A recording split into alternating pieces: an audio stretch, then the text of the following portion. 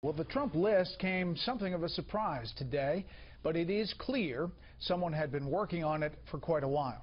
Chief Legal Correspondent Shannon Bream is at the U.S. Supreme Court tonight to tell us which names stand out and perhaps which ones were left out. Good evening, Shannon. Good evening, Brett. Well, this list is a mix of state and federal judges. They're not academics or lawmakers, so that means they've got a paper trail that's out there for public consumption. Let's take a look at some of the top contenders.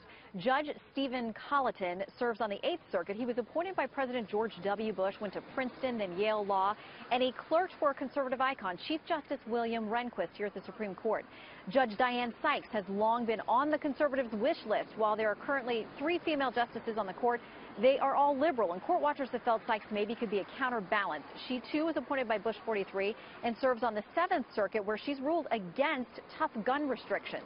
Yet another federal judge appointed by President George W. Bush, William Pryor, serves on the 11th Circuit.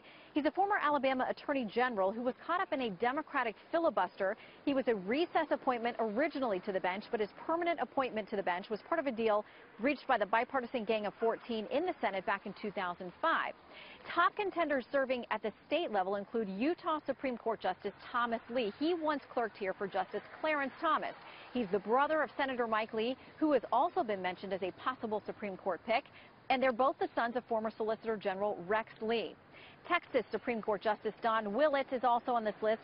He worked in the Bush administration, and he's not your typical jurist. He's got a very entertaining Twitter feed, including several tweets in recent months aimed right at Mr. Trump, including this one, quote, "Donald Trump haiku. Who would the Donald name to SCOTUS?